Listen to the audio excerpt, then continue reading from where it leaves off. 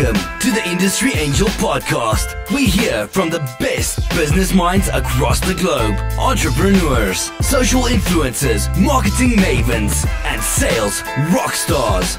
We've got them all. Here comes your weekly dose of inspiration with your host, Ian Farah. Welcome to episode 216 of the Industry Angel. Great to have you back with us today. And we thought we'd bring you a discussion that I had recently around the job retention scheme, the furlough scheme kind of coming to an end, and maybe what the plans are for maybe you as an employee or as an employer. So we're going to cover both sides with today's guests. We've got two wonderful ladies from the Educational Development Trust. Shall I bring them in? Shall we bring them in? Yes, let's bring them in. Now, Ame has been drafted in this morning, last minute, right? She quickly ran and she's done her hair. She's beautiful. She's got changed, the light and everything. Ame, thank you so much for joining us this morning at last minute. Oh, you're welcome, Ian. No problem.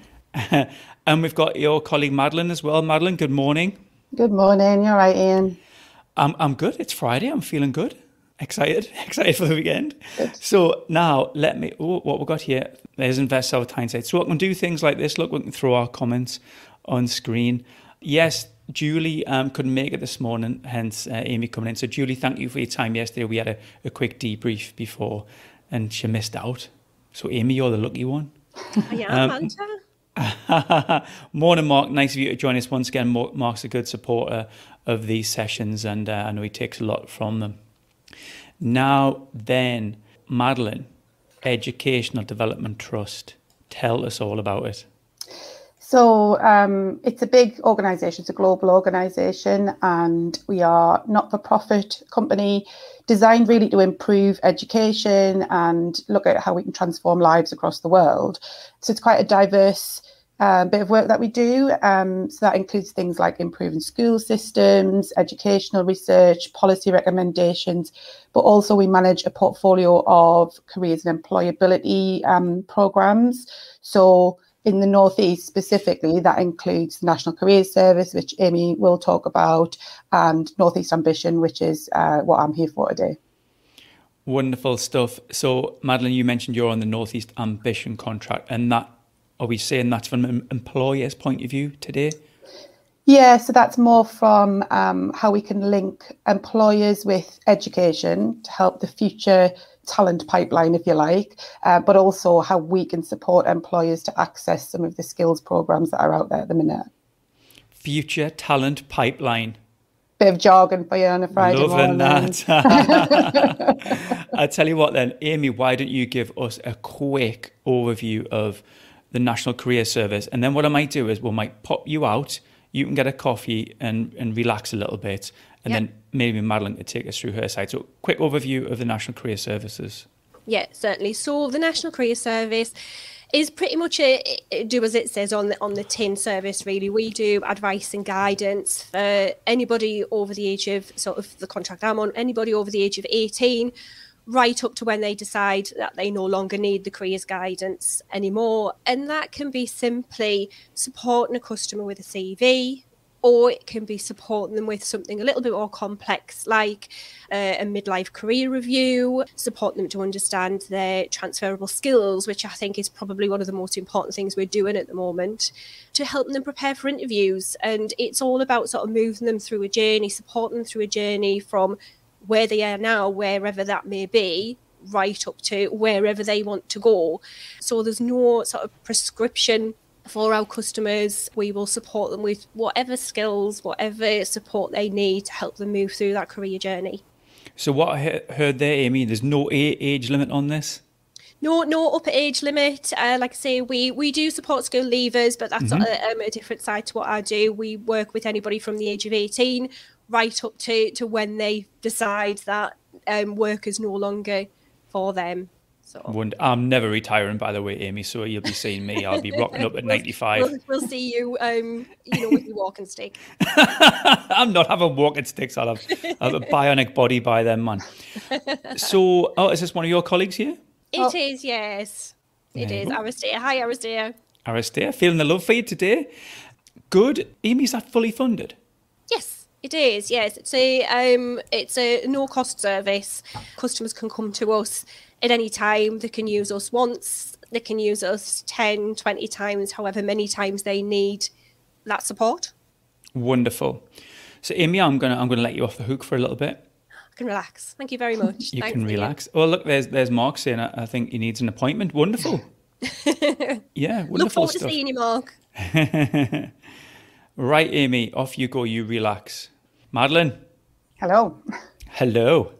Over to you then. So you initially talked about the Northeast Ambition Project. Did I get that right? Yeah. All these, I'm going to have to get used to all these jargon and names and acronyms and things because there's a lot going on. So in terms of what I'd love you to do is give us it straight, myth busting, no jargon, plain English, because you need to be really, honestly, dumb it down for me. It's Friday and it's early.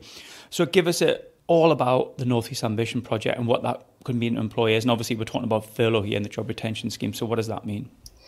So the Northeast Ambition Project is, it's in partnership with the Northeast LEP, who I'm sure a lot of people will have heard of, and they originally ran a pilot scheme, which was more around linking employers with the education system. So helping young people to understand what the world of work really looks like. So rather than just that curriculum subject, what does it look like for young people coming out to employers, and how do we help them to make those career choices at a younger age and all the way through?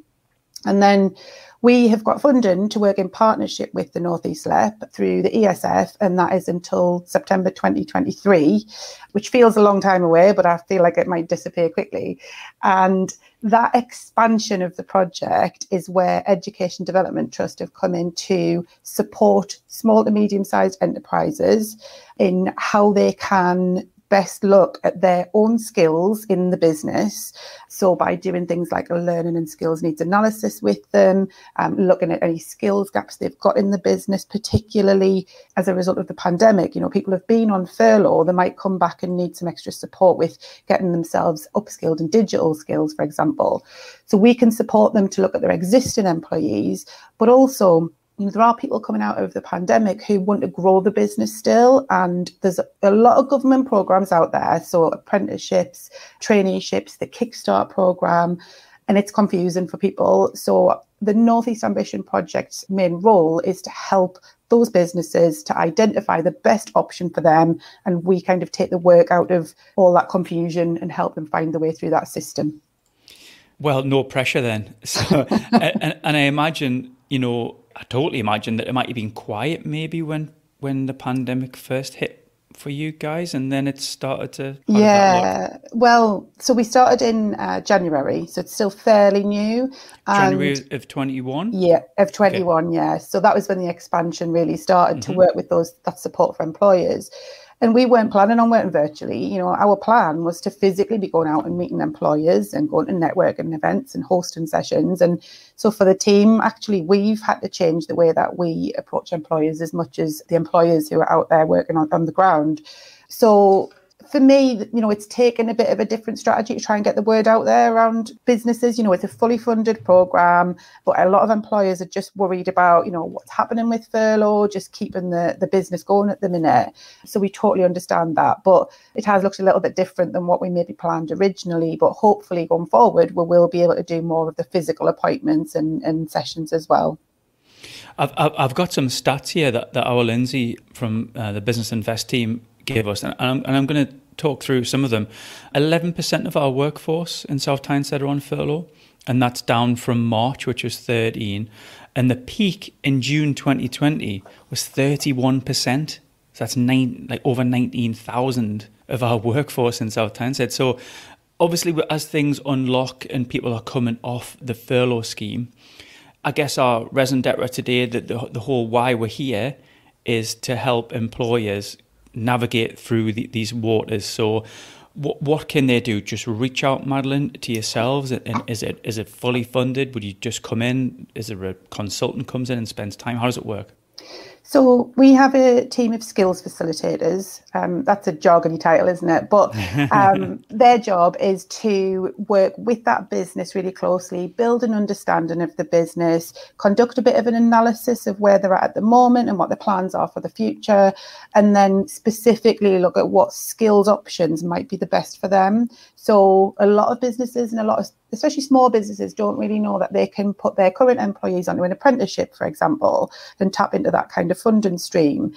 And we know that that helps to retain staff for the future as well. That embedded CPD option for people makes them feel like they want to be loyal to the organisation. And so it could be that we look at that kind of thing for them, but also, Amy touched on earlier, we might work on the Northeast Ambition programme, we might work on the organisational level. So we do a skills analysis, we look at what the business, the overall overarching themes are for that business for the next few years. In terms of individuals, if there's people in that business who would like a career review or would like to have those conversations about what does their future look like in that business, what training do they need, then that might be where National Career Service could come in as well. So there is a lot of cross work and that goes on here. So our skills facilitators would then look at what is the best solution for that employer and either signpost some individual employees to National Career Service if needed, but continue working with that employer until they have, got to the end of that journey, if you like, of what was the options for them for skills. So if they're going to take somebody on Kickstart, our job is to provide that impartial guidance around the best way to do that. How do you do it? How do you get the application form in? What does the incentive payments look like? And almost do an end-to-end process with that business. I want to pick up two things. You touched upon apprentices and you touched upon Kickstarter. So let's look at them ones. Something I was really surprised at what you said was a current employee, you can put them on an apprenticeship. Is that right? Absolutely. And obviously leverage the levies that are there and then the incentives. So I'm a 40-year-old guy, I'm on X amount of money, I've been here for 10 years, I suddenly go on an apprenticeship, but my wages don't change and my job title doesn't change, but I get to do some extra qualification and the business leverages the incentives? Absolutely. So there's different, rules and regulations depending on the business, and that will be something our skills facilitators would have the conversation about, because it depends on whether they're a levy payer or not. Generally, the businesses we're working with are quite small, so it's about looking at what is the best pot of money for them. So there's sometimes some contribution towards an apprenticeship, but often it's highly funded through the government, so it's not huge amounts of money. And somebody can do a degree level apprenticeship now and doesn't have to be on a minimum wage. It could be that they stay on their salary, they get qualifications, and it helps that business grow for the future and plan, because if you can tie in an apprenticeship that's going to support the business as well as the employee, then that makes business sense.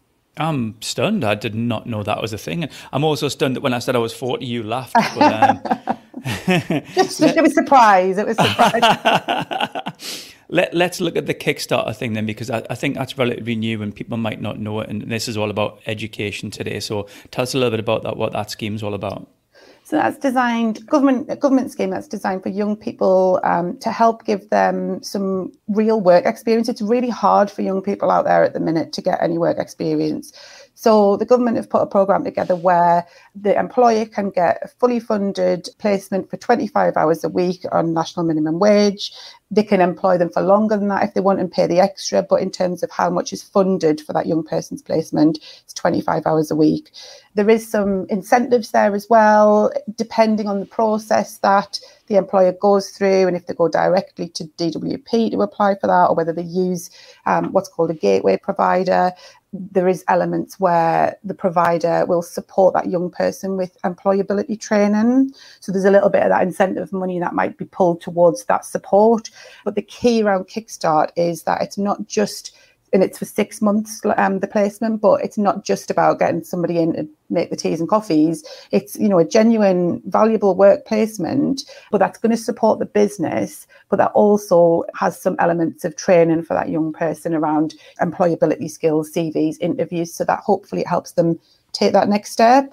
But they could actually as well do a Kickstart placement and then go on to an apprenticeship. So if that employer thinks that young person actually is really good, we want to keep them in the business, then there's progression onto the next steps as well for them if that's what they would like to do. Have you got any stories you can tell us, Madeleine? I don't know if it's a confidentiality thing. I'll put you on the spot here, but anything around, people coming from, maybe long-term unemployment into Kickstarters, anything you could share? Any case studies? We're still in our infancy, really, and what's been a bit of a challenge is the timescales are a little bit difficult. We know that these programs, we want it to happen immediately, but we're just starting to get those young people. So we started in sort of January, so it was probably February, March when we started engaging with employers, and we've just started getting those Kickstart placements filled. So we're working with the DWP to look at how you match that young person to that role, who's best for that position. So yeah, we're starting to just get those through the door now, but hopefully if I can come back in a couple of months, we'll give you some of those case studies as well. I'd love that. That would be brilliant. Let's look at that job retention scheme then, and I touched upon it at the top of the conversation there, where I said it'd been extended many times by the Chancellor. And how's that been? What's the thoughts? What have employers, what hurdles have they been through? How is the general field? Are they a bit confused? What's the temperature of the landscape right now? I think like all of us, everyone's confused at the minute, and it's our job to look at skills and solutions for businesses, but it is a bit of a minefield out there. And, as an example, hospitality, it's in the news a lot this last few weeks because we've got the 21st of June as a deadline, but there are still question marks around that. And for those employers, it's really trying to identify how do they get back some of the talent that they've lost? Because a lot of those people who went on furlough or saw the pandemic was going to last for a longer time, then retrained and went into longer term careers. And that's great for them. They've actually moved forward. But what that's meant is that actually the hospitality sector and retail and things haven't actually got as many people to go back into, full capacity at the point that we'd like to. So, we know there are massive benefits around the retention schemes and around furlough, and it's secured a lot of businesses. But I think the blurry lines about what it's going to look like in the coming months are still causing issues for some businesses. What we're finding is that some businesses that we engage with are absolutely on board, want to grow their business, want to upskill their existing staff, but also there are some businesses that just are worrying about the next few days. So we are here until September 2023, so we will reconnect with those businesses that we've spoken to as well further down the line when, things hopefully have settled a little more. How about our self-employed then, Madeleine? I don't know if this is you or whether this is Amy or whether it blurs, I really don't know. But I think it's 30 million, I can tell you. Yeah, over 30 million pounds worth of support for our self-employed in the borough. How does that look? I won't get on my soapbox, but it has been a little bit confusing for our self-employed, our beauticians, tax drivers, hairdressers, PTs, whatever. I think they have had a bit of a raw deal. So how do you find in that when you're speaking to these people? Yeah, I mean, we can still work with, self-employed and micro businesses as well. Mm-hmm. And there are options out there for them. And what I would say is that our team are experts in skills. So what the business looks like in terms of retaining talent, using jargon again, attracting people into the business and what skill solutions. But because we're working closely with the North East LEP as well, we're not experts in business as a whole, but what we can do is help refer and signpost into other growth organisations and restart grants and, potential different pots of money that are out there to support those businesses. It's a challenge because as much as it's complicated for businesses, we take a lot of time to do that research for that business. And I suppose that's the nice thing about our this North East Ambition project is that we only have small caseloads of employers so that we can really spend the time to look at what's needed for that business. And if it's something that we can't help with, we can find someone who can help them with that, hopefully, as well. I think that's where the value is, because I think sometimes, even friends of mine have been like, I just don't know what's going on. I don't know where to turn. I don't know what's coming. And I know the hospitality sector is right in this zone right now of a bit of insecurity. They know that they don't know what's coming, and there's events planned, and is it going to come off, and that sort of stuff. So I think if you can put the legwork in for people and do research, that is invaluable, because I think some people are literally at the end of the tether. It's been a bit of a tough ride for us all. So it's lovely that you've got that service there. And is there a limit, Madeleine, in terms of how many hours you can spend helping people? No, what happens is that skills facilitator will have some really in-depth conversations at the start of working with that employer to identify a few project aims. So what is it that employer would like to get out of working with us? What then happens is we will work with that employer until those aims are complete. And that might be, they might want to take a Kickstart person on, and that might be the only aim, but actually they might also want some signposting for some business mentoring, or, where are the business to business networks at the minute? Where can they support each other? Is there a fund out there that helps restart grants for COVID and things like that? So we will work with them as much or as little as they want to, really. And it is just about us taking the work out of it a little bit, but also we are impartial.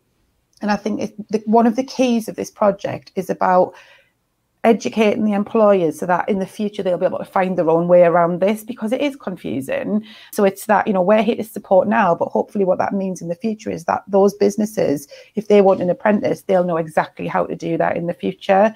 And then we can move on to helping other businesses as well. I think the interesting bit about this is that you don't have the answers maybe right now, but you'll go away and find them out. And actually, the answer you've got today might be a different answer next week. So, the benefit of you is you can put the legwork in and take the time to do the research and ask the questions, and you'll probably have really good networks. And like you say, being able to signpost people, I love that support.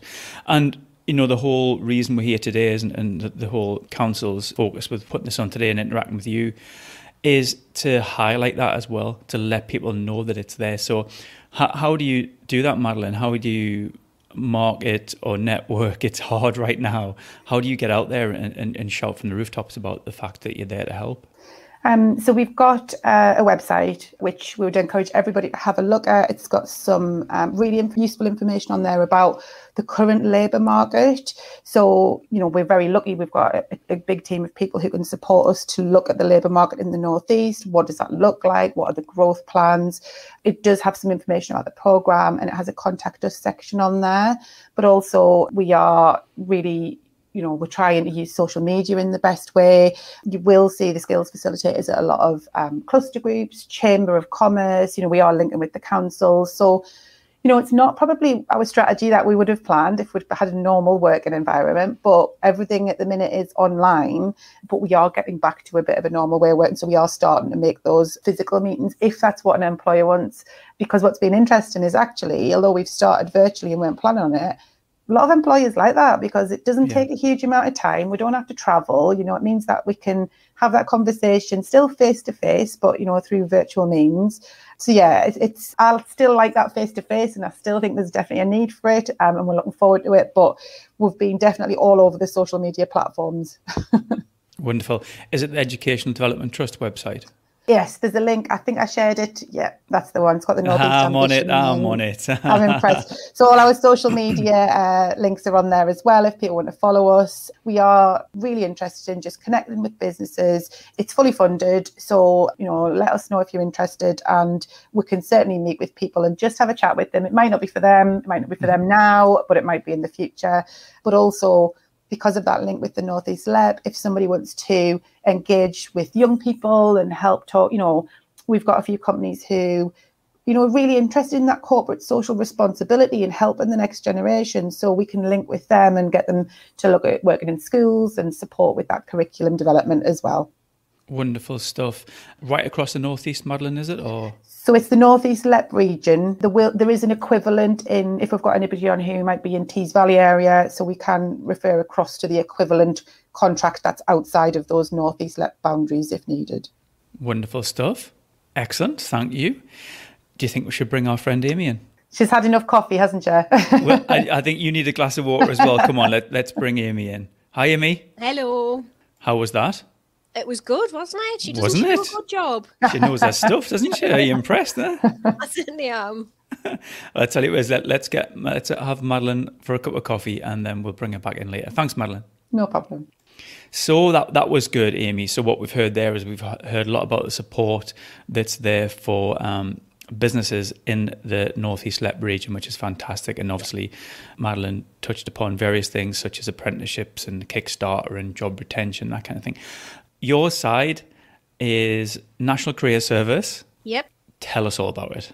Yep. So, like I said before, the National Career Service is an advice and guidance service. So for anybody at any stage in their career, they may be in work, they may be unemployed currently, they may be on furlough and considering their options. And like I said earlier, that can be anything from a whole career review with them, because they are looking at, moving out of one sector and into another to sort of safeguard their future career. Or it could be they've got an interview coming up and they want some guidance around that. Or can we review their CV to make sure that the jobs they're applying for are relevant to their skills? And the customers can come to us once, twice, 10 times, 20 times if that's what they need. We support the customer to make their own decisions. We never profess to make the decisions for them, or we never profess to say, we are going to give you this guidance and this is what you've got to follow. It's all about giving the customers that confidence to take ownership and have the confidence in moving forward in their own career goals. That's great. To do that, you must have lots of experts in Ame in the project then to sort of look at how CVs are structured or how interview techniques and that sort of. So have you got a pool of experts there? We all, I wouldn't say profess to be experts. We all have a lot of knowledge around your CVs, your interview skills. But we draw on other members of the team because we all come from different walks of life. For example, I was an employment advisor before this, and then before that I worked in a call centre, and I've also sort of done a little bit of hairdressing many, many years ago. We've had police officers, teachers. We've got a lot of sort of people from different walks of life that we can draw on their expertise. So we do use the team, the wider team, for a lot of guidance as well. So if we don't know the answers, that we will say, we'll use somebody else within the team, quick email, and then we'll be able to get that guidance. You're an expert, Amy. Come on, own it. Well, I'll take that. I asked Madeleine earlier on about case studies and stories because, we all learn from stories, and I love to wrap a story up because it just helps it sit in my brain. But I think the project had just recently been in its infancy, like January 21. What about you, Amy? Have you got anything you could share about stories that you could tell? I don't know if there's any confidentiality issues, but it just helps shape maybe some of the support you can give. Yeah, certainly. One instantly springs to mind, and I used this example with a session that I did with a job centre just the other day. I had a customer came to me who was absolutely adamant she had no skills whatsoever. She'd been unemployed for a little while, through a bereavement in the family. She'd done a little bit of voluntary work, but not a great deal. And she was so low on confidence. I've got no skills. We're never, ever going to be able to do this CV. I've just got nothing to go on it. We did something called what is commonly known to us as a careers guidance session, but some will know it as a skills health check. And that's just asking a series of questions. And she didn't even realise what I was doing was this careers guidance session. I was just having a chat to her, talking about what she'd done in the past. And she sort of left that session so much more confident. We had a further session where we created a CV, and she was so shocked and surprised that we've been able to build this document with so much on it. She was offered interviews. We worked on interview preparation with her, and I got a text message yesterday to say she had been offered a position as a support worker, which is what her dream was sort of since having the bereavement in the family and sort of gaining that guidance herself. So it made my day. We all say that sort of getting those text messages, getting those phone calls is what we do the job for. But she was just so happy with the fact that she'd sort of gained that guidance and then moved through those steps herself. Thanks for sharing that, Amy. That made me smile as well. And it's often the case, sometimes when you verbalise with someone else what you do, in your head you think, actually, I'm rubbish, I've got no skills, and then you're starting to regurgitate all the things you've done. You're exactly. Like, and then you obviously record that and just go, there you go. You're like, yeah. I didn't realise I'd done that. Yeah, exactly. I think we do that ourselves, don't we? I mean, if somebody sits down and asks you, what do you do for a living? I'm a careers advisor. What does that mean? I've got to start thinking about it. And for somebody who's never had to think about that, particularly for somebody who's maybe on furlough now, who's been employed for quite a while, if they've never really had to think about that because they've just been comfortable in that job, it then becomes quite a scary concept to start considering. So what do those skills mean? And, I know I've got these skills, or I don't know I've got these skills. What can I now do with them? So someone sitting on job retention scheme, they might have been on for a number of months.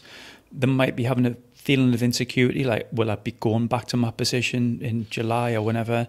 But they could reach out to you and you could just say, look, there might be, July might come and everything might go back to where it was. Or let's have a chat and maybe we could just, throw something around and see, yeah?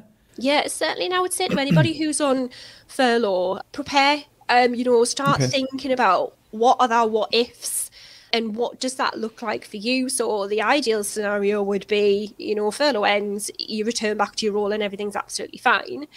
But have a contingency plan, come and speak to a careers advisor and find out what your options are, find out where your transferable skills lie and how they could move forward. But also for those people who maybe are now thinking about what their career might look like in sort of 5-6 months' time, or, even further than that, thinking about, I've been in this career for quite some time. And quite a lot of people are now reconsidering, on furlough, right, okay, shall I now use this time to retrain, to find out what my skills are, to update my CV? So it's really interesting because if you are on the furlough scheme, you're going to have a little bit of time on your hands.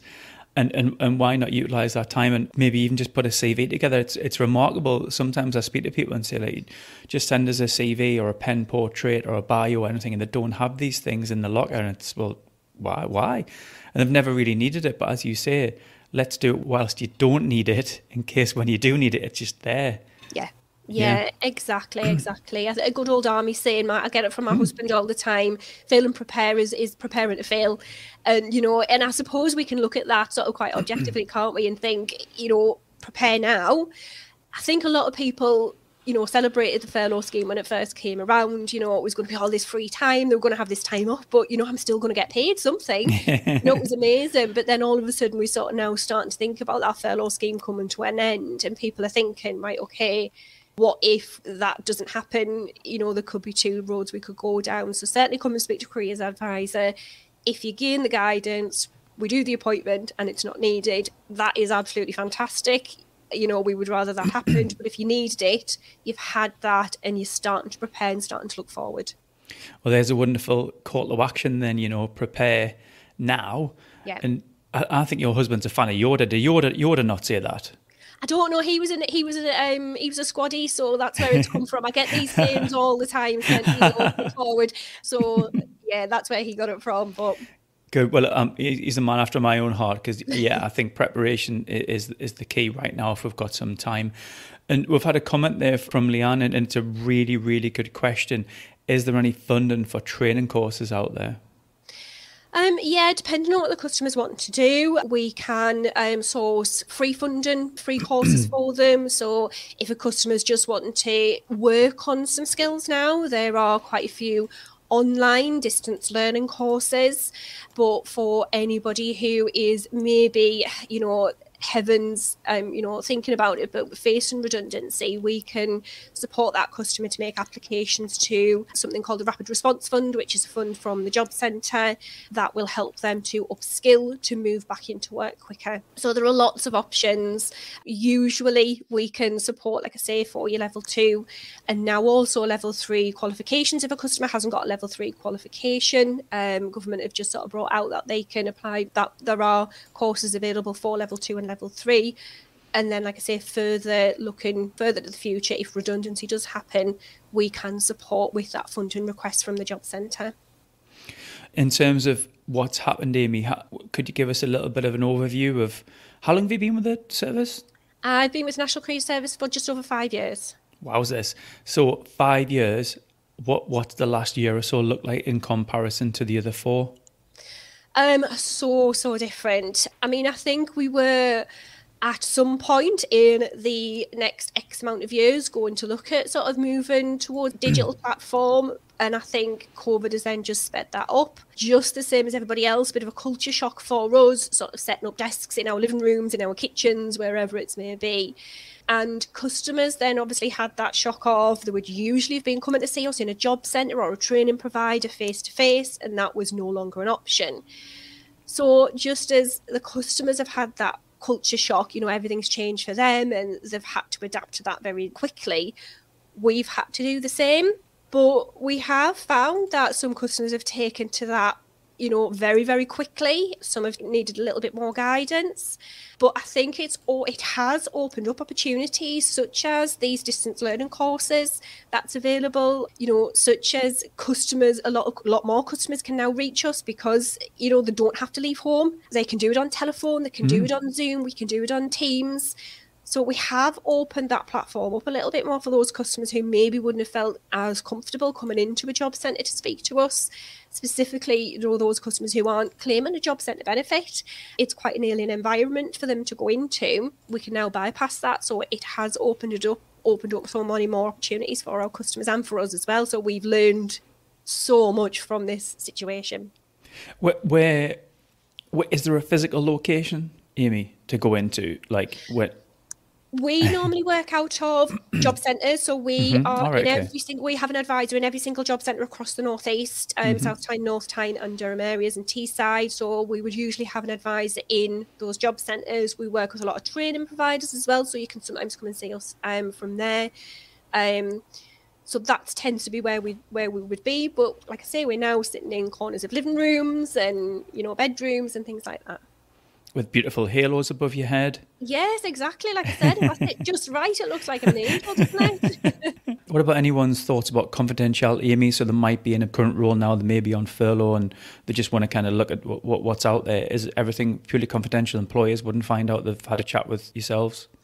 Of course not. Like I say, we have dealt with employees before where we've gone into businesses and had these conversations. But if an individual prefers to come to us, then certainly not. Everything would be confidential, same as it would be, if a customer was coming to us from the job centre. If they specifically ask us to keep those conversations confidential, then no, it would just be that one-to-one appointment, and nobody else need know other than us and the customer. Wonderful stuff. Thank you so much for that. Shall I bring our Madeleine back in? Yes, let's bring her back. Hi. Hello, you're right. How was that? Did you do well? Absolutely fantastic. Excellent stuff, eh? I'm an ex-careers advisor. I worked on National Careers Service as well, and it is a fantastic contract, and it's underutilized. I think people don't necessarily know it's around, and especially those who are maybe working at the minute, should be thinking about the future. As a careers advisor, we're not great at doing it ourselves, but I think we're good at advising others. Yeah. I think a lot of people think we're just for younger people, don't we? Do you work in schools? No, we're for everybody. Anybody of any age can come to us. I've had customers come to me, way past retirement age, because retirement's just not for them, but they want to look at their options. We get people coming to us who are just, coming into the labour market and, wanting the guidance because it's just a bit of a minefield. So yeah, we do. We work with everybody. Wonderful stuff. I really enjoyed that. I've took so much from that, and I hope other people will share this as well for people to maybe watch on catch up when they've got some time, because obviously this is work time. People might be busy, but it's Friday. I'm sure you're all off on a half day. The sun's shining out there, yeah. And if the gaffer's watching, pop in the comments if the two ladies can have a half day, because Amy, you did so well there coming in on short notice. I really appreciate that. Oh, thank you. It was a pleasure. You did so well. Thank you. Kind of dropped you in there, but you are brilliant. Is there anything else you might want to leave us with? Anything I haven't asked you, or anything you want to drop in? I think it's, just get in touch. I suppose from an education development trust perspective, we've got a number of contracts that can help either employers or individuals, whether they're employed or unemployed. So, if you got in touch with either of myself or Amy or our projects, then we'd be able to help signpost you to the right contact, really. Can we connect with you on LinkedIn? Absolutely, yeah. Because you know it's out there now. You're going to get inundated with invites and requests. Yeah. Good. I'm so pleased we've had you on today, and I know the council were really thankful that you've came today and done this. So I'm going to let you off the hook. I'm going to get you go and get some fresh air. Thank you so much. It's been lovely to meet you. Thank you so much, Amy and Madeleine. Oh, yeah, thank you. Thank you, Ian. Thanks, Ian. Have a good day. And you. Bye-bye. Bye. Brilliant stuff. There you go. I hope you enjoyed that. I certainly did. I learned a few things there, especially about the apprentices as well. A current employee can go into an apprenticeship and leverage all those wonderful incentives and start looking at qualifications as well. What have we got here? There's our Invest team thanking Amy and Madeleine. Yeah, brilliant. And again, thanks to Amy for stepping in as Julie couldn't make it this morning.